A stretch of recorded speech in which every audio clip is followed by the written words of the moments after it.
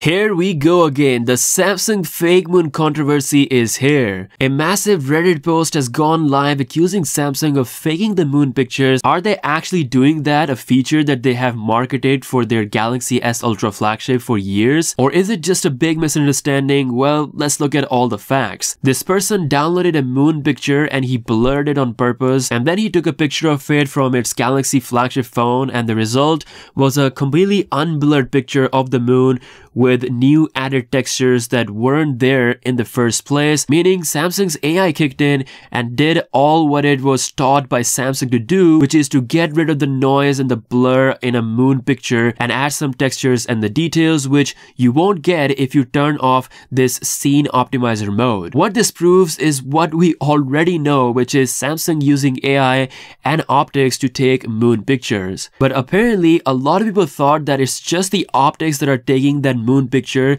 with no involvement of AI, which is just simply impossible because it's a smartphone sensor. It's not like Samsung is replacing the moon and adding a completely fake moon picture, which is what Huawei was allegedly doing. What they are doing is simply enhancing the details. Whether you take a photo of a moon on your monitor or take a photo outside, the AI is trained to recognize this and prove the details so that you have a usable shot. Maybe Samsung can be more transparent with their marketing, but this whole controversy should never take away the fact that the Galaxy S23 Ultra, S22 Ultra, and even the S21 Ultra, they all have insane zoom capabilities. In my opinion, the S23 Ultra has the best zoom performance on any phone right now when it comes to photos and videos. If someone wants to take pictures of the moon, he should just buy a telescope. But when it comes to smartphone cameras, the optics can only go to a certain level, and then it's AI doing all the processing, adding the details, giving you the picture that you would like. It's the same thing as when you take a normal picture. It's AI boosting colors and everything, so you can't just call it fake. It's just